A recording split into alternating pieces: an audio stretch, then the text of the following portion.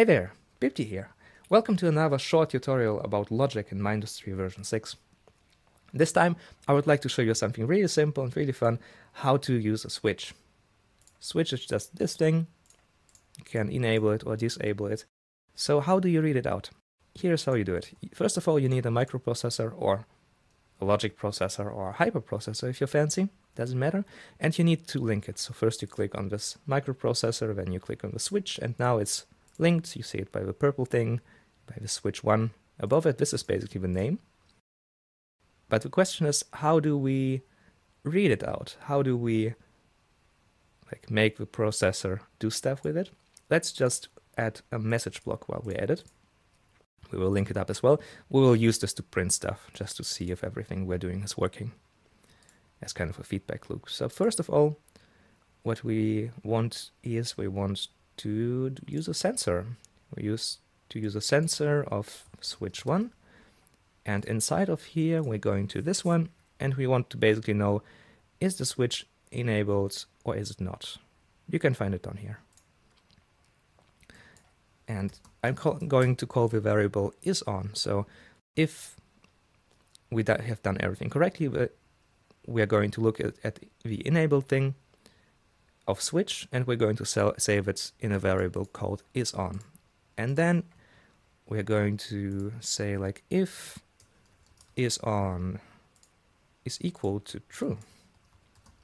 So if it's actually working,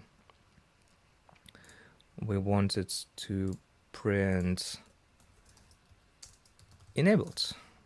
We want to flush it to message 1, and we want to end it right here. But if it's not enabled, we want to do basically the same things, and I'm pressing this little button over here, which is duplicating stuff. So disabled. And here's the magic. We are looking at, if it's enabled, just skip these guys, skip all of this, and just go to this. If it's on, we're going to print enabled, flush it out, and end the program. And then this is how processors work. It will start over again at the beginning, and it will just do the same thing, But if the switch is not on, we're going to not jump. This will not happen. Instead, we're going to print disabled, we're going to write it to the message 1, and we're going to end the program, so these guys don't get executed at all. Alright, so this is the basic program. This is how you read out the value of the switch. So the switch is on right now. I would expect the message to be enabled. It is.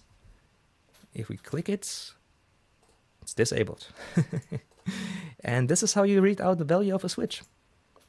Of course, it gets more interesting if you actually do something with it. I hope this was helpful. If you liked it, make sure to subscribe and stay tuned for future videos. See you in the next one. Bye.